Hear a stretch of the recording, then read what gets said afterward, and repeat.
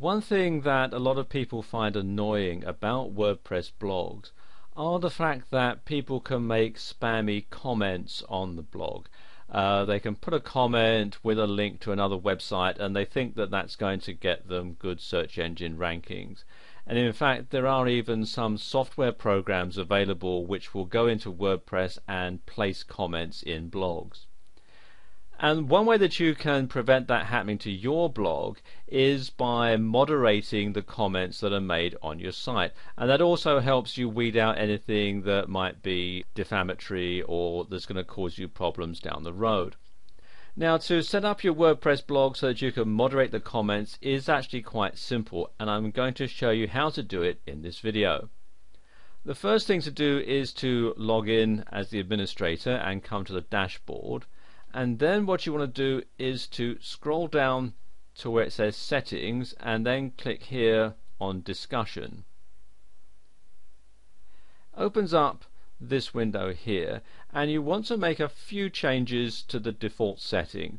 Where it says other comment settings, you want to make sure that this box here is checked. Comment author must fill out name and email. You also want to check this one here, users must be registered and logged in to comment, because this will stop a lot of the spam comments that you get. You also want to set it up here so that you get an email, so it says email me whenever, and you want to make sure that both of these are checked. Anyone posts a comment and a comment is held for moderation. And also here, before a comment appears, make sure that this box here is checked, and administrator must always approve the comment. You can also, a bit further down here, hold a comment in the queue if it contains one or more links, and also you can also put some information in here to automatically put things into the moderation queue, for example an IP address or an email address of known spammers.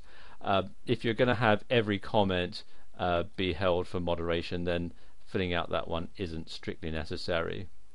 Likewise, you want to have a comment blacklist, and you can include things that are popular with spammers. So for example, you can put in things like Viagra or watches and so on. And once you've made your selection, come down to the bottom here and click on Save Changes, and there you go, the settings are now saved. Okay, what I'm going to do now is just show you this in action. I'm going to pause the video and sign out, log in as another user and post a comment, and then you'll see how it all works. So I'm just going to pause the video for a few moments. Okay, we're here in my Gmail inbox, and I've done a few things during the break. I've logged in first of all as an existing user called Jane, and I've made a comment, and Jane has already made a comment which has been approved, and the way that I've got that set up now, her comments will automatically be approved on my WordPress blog. But I've also had a new user sign up, and he has made a comment. Let me just click on this one here so you can see what it looks like. And you can see here we have what the comment looks like in the email that gets sent to me. You can see we've got who he is, and we've got his Gmail address, and we've got his comment. Now if I just close that and we come here to my WordPress dashboard, you can see we've got the two comments in here in the recent comments column. It's showing one comment here that needs moderation. So what I can do, if I come over here to the one from Fred, who's the comment that needs to be moderated, I can either approve it, or I can reply, or I can flag it as spam, or I can just simply put it into the trash. Now it's a fairly innocuous comment, so I'm going to go ahead and click on approve, and there we go, Fred's comment is approved. Now let's say Jane's comment had been automatically approved because I'd already approved one of her comments already. But then when I come to the dashboard, I decide that I don't really like what she's saying here. I can simply click here to unapprove it, and then that will be taken out and put into the pending file. You can see up here it's now saying that there's one comment pending, and it's also showing that there's one comment needing moderation here in this panel.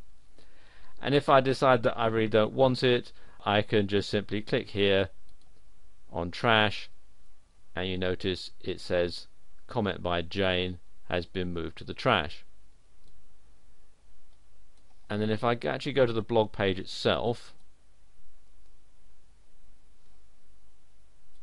we can see here we now have one comment that's been approved. I click on that,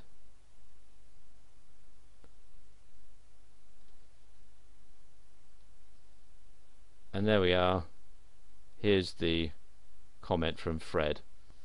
So there you go. That's how you can moderate comments that are made on your site.